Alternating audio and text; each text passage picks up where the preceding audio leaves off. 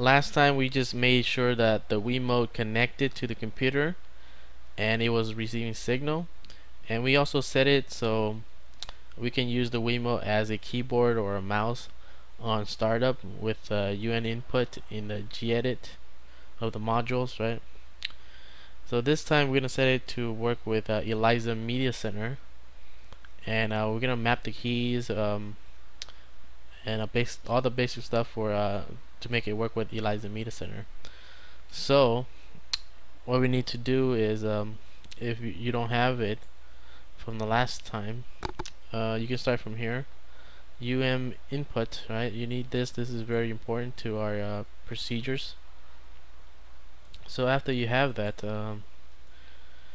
you're gonna make a folder, and it can be anywhere. Okay, it doesn't really matter, but I like to put it in the hidden Elisa Media folder, and I just name it Wiimote as a new folder, and I have these two files in here. Right, these two files. This file is WN input Elisa. This is basically where you map your keys, your Wiimote keys. So your up, down, left, right, A, B, all that. You're gonna map it with the keys that works on Elisa Media Center. So these are the keys for Elisa Media Center, and this is for the Wiimote.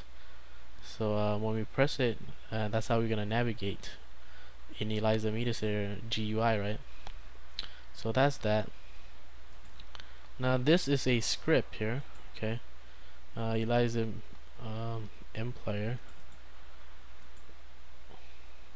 and this script, all it does is it's kind of like an on and off switch on a TV. If the TV is on, you turn it off, and if the TV is off, you turn it on, and you use the same button, right? So that's what it's gonna do here. If Elisa Media Center is on, it's gonna turn off, and if Elisa's Media Center is off, it'll turn it on. So it's a toggle between on and off. And with that one, I'll include the download link, and make sure you have this set permission. Okay, so you have to set permission to execute. So go to properties and permission and allow executing. Now after you have all that, you have to run it, connect it to your Wiimote. So in here in the terminal, just type in sudo wm input dash w dash c space, and right now all you gotta do is drag in your Elisa keys here, right? The wm input. And this, what it will do is make the Wiimote connect to the computer, and it will use the Elisa mapping, the keys, right? So we're gonna hit enter, and it's ask for a password. So type in your password, and now it'll tell you to push 1 and 2 to discover. So you push the 1 and 2 button on your Wiimote, and it should say some stock error or whatever. But it is working, don't worry. It'll say ready, see? Or some sort of confirmation that it is working.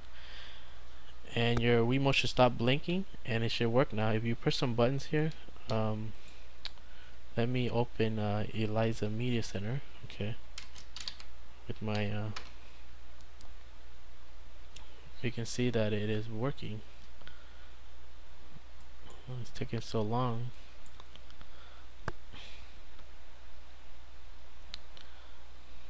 So now I'm just gonna use my Wiimote like right now, and it is working, so it's good.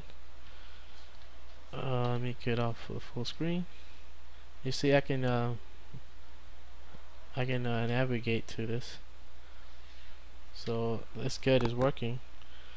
Now what we want to do is next is map the GNOME with the on and off toggle that we made, right? So to do that, we have to go to keyboard shortcuts. So now in here, you're gonna look for where it says launch a media player. The default media player is Rhythm Box, right? but that's okay. We're gonna change that later. So in here where it says disable or whatever, click on that, and now you want to use the keys that you want to use. I use home for this. Okay, so you press the home button on your Wiimote right now, and it should map it. Okay, and that is the equivalent of whatever you set into your Wiimote keys in our script.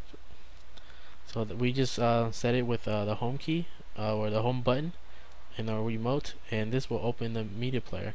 Now by default, when you press it, it will open Rhythm Box, right? But we want to change that also. So next we gotta go into your prefer apps, prefer applications, and now we're gonna go to media, right? And it used to be on Rhythm Box, but we're gonna go to custom, and in custom you want to point it to your Elisa M player script that we made, right over here, right? This script, wherever you put the script, you want to point it to that. So is that our home folder, our Elisa and our Wiimote, and then this path, right? So that is what we have over there, over here, right? And that's all you gotta do. And now by default, if you press the home key, right, it's gonna turn on, and if this is on and you press it again, it should turn off. So we're gonna push off, and there you go, it is working. So that is how we make the toggle on and off, and how we set up the Wiimote to work with Elisa Media Center. And the scripts for this, I'm gonna include it because I need it too, you know. So that is all for this one.